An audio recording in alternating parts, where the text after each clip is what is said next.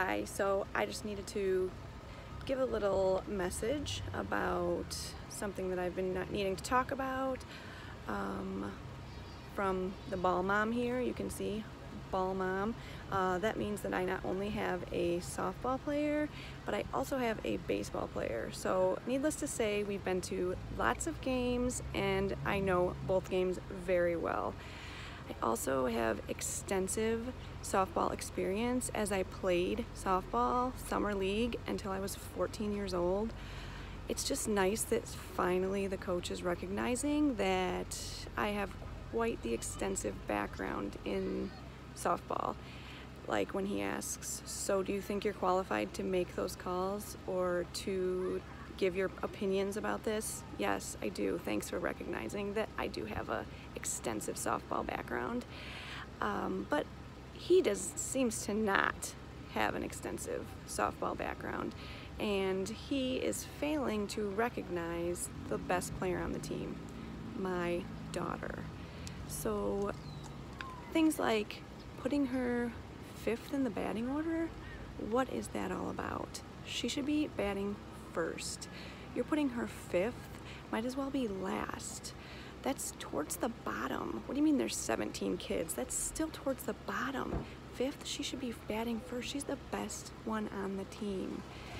Then he does things like putting her 5th, and then you tell me, oh, it's not like she's crushed it to the outfield. Well, how is she supposed to crush the ball when you've crushed her self-esteem?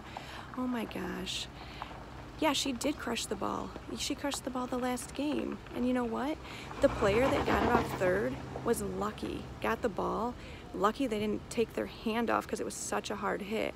And she, sweet little angel, was running to first, made it there safe, and the ump calls her out. Did you even say anything to the ump? No, you just stood there. What happened to tie goes to the runner?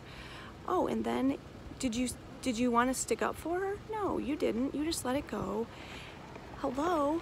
You could have done instant video replay. I had it on my phone. I videotaped it. You could have had a video call.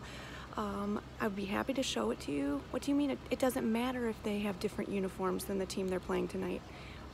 It's the same color. No, it's not. Have you ever heard of the gold dress, blue dress? Come on, people see things differently with their eyes.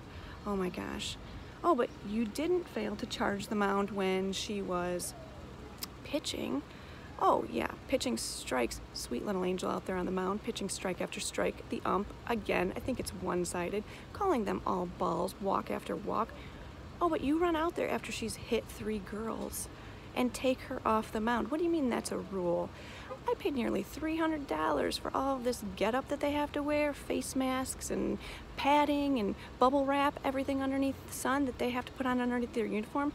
You're telling me they can't handle a ball to the back or to the head? They're wearing a helmet, for goodness sakes. I didn't see any stretchers taking any girls off the field.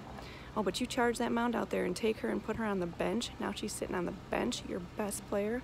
I'll tell you who's going to be benched. It's going to be you, coach, because you're going to be sleeping on the couch tonight.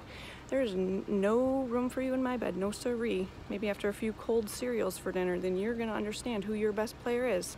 Straight from Ball Mom. There you go.